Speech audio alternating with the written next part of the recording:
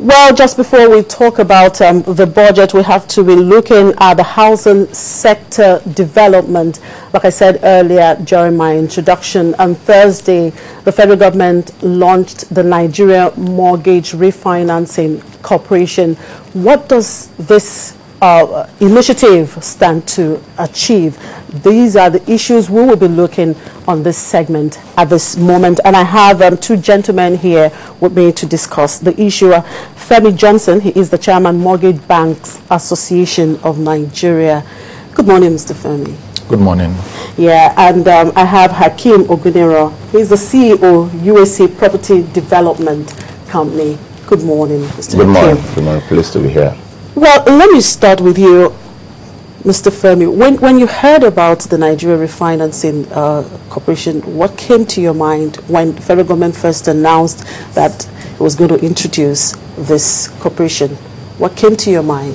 Okay, well, essentially, we worked with the government in setting this up. As you know, the NMRC, Nigerian Mortgage Refinance Company, is a public-private partnership. So it was an incubation of the public and private sectors together. Now, the government is the sponsor, but clearly the NMRC is going to change the face of housing in Nigeria. Beyond housing, it's also going to create jobs for the teeming populace. We expect at least 500,000 jobs to be created. We expect housing statistics to improve exponentially. So this was a welcome development, not just for Nigerians, for mortgage banks and for lenders as well. You are into property development. Yeah. Yes. What was your thought when you heard about NMRC? Okay, I mean, clearly we also are very excited, and we've been following this now since the beginning. I think we have to step up a bit to understand that the NMRC is part of a larger program. That's the Nigerian Housing Finance Program, and the NMRC is just a key component of that. For us as developers, we're excited because as a developer, your worry is whether you have guaranteed offtake for your products. So with NMRC, we know that if mortgage is available at reasonable tenor and at affordable interest rate to Nigerians, I'm sure of guaranteed offtake for my development. It also means that once I have off-takers, I could quickly pay down my loan, which because there are two funding problems at the construction end. So once you have off-takers, it becomes easy for you to also fund your construction. So at both ends of the funding problem, the NMRC helps to significantly address those problems. Now, if I may ask you, Mr. Johnson, what is the current, state of mortgages in Nigeria right now?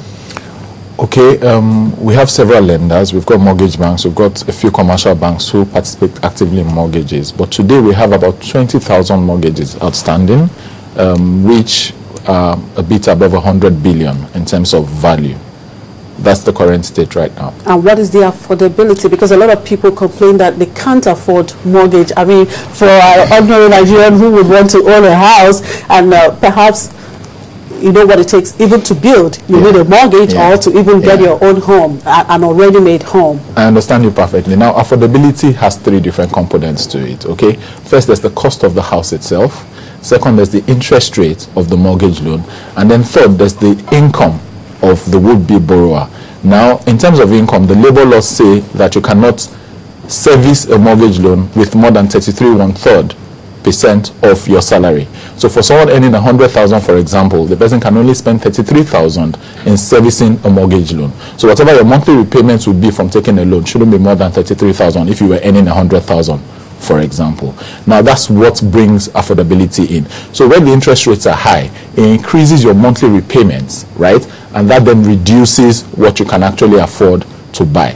So today, for example, someone on minimum wage would not be able to, say, for example, buy a home, because what you'll be paying at the end of each month will be more than the 5,500 naira or 6,000 that is 1/3 of your salary that you're supposed to repay back.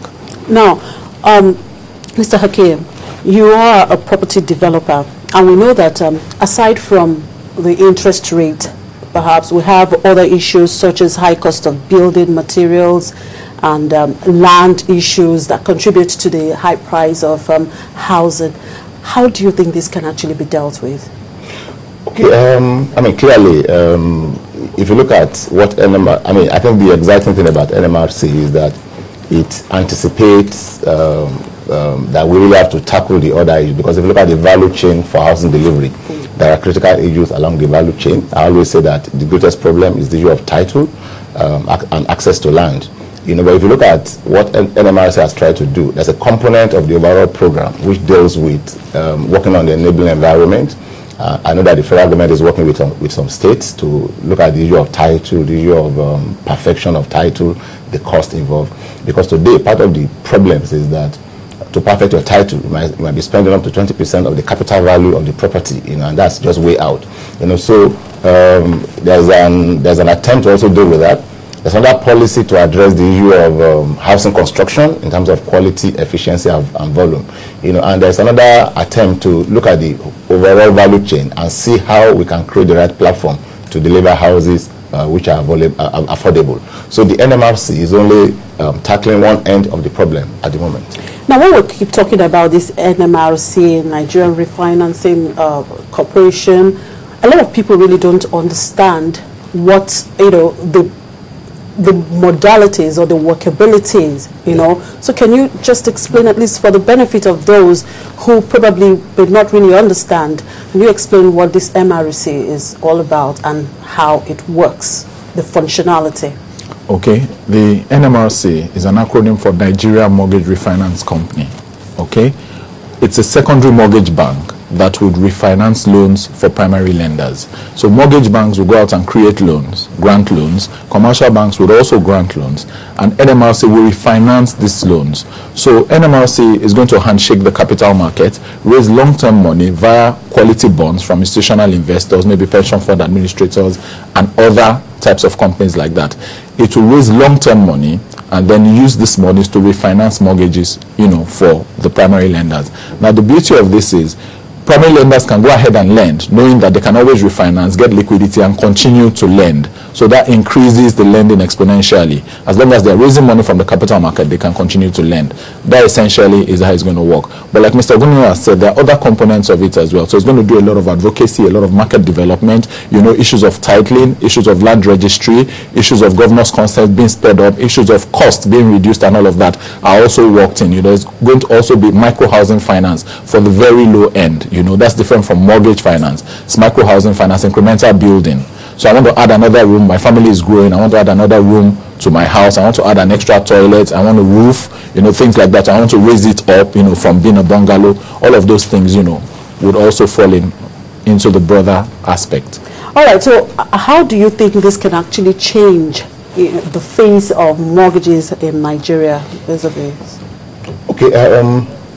Let's step back a bit also and understand the problems at the moment. The problems at the moment is that it's difficult to access mortgages. The rates are very high, and the tenure is too short. So what NMRC does is to, like Femi has said, is to make liquidity available for mortgage lenders, such that they can lend long term and at much lower interest rates.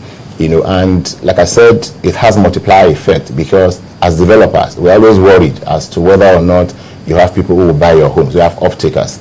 So you can see how it works. Once the NMRC makes long-term funding available to mortgage lenders, they're able to on-lend to Nigerians. Nigerians are able to buy the houses. Money comes back into the hands of developers. We're able to develop more. And like he also said, it begins to have multiplier effect in terms of job creation. Because if you go to a typical site, in fact, it's been estimated that for every home you construct, you have about six additional jobs being created.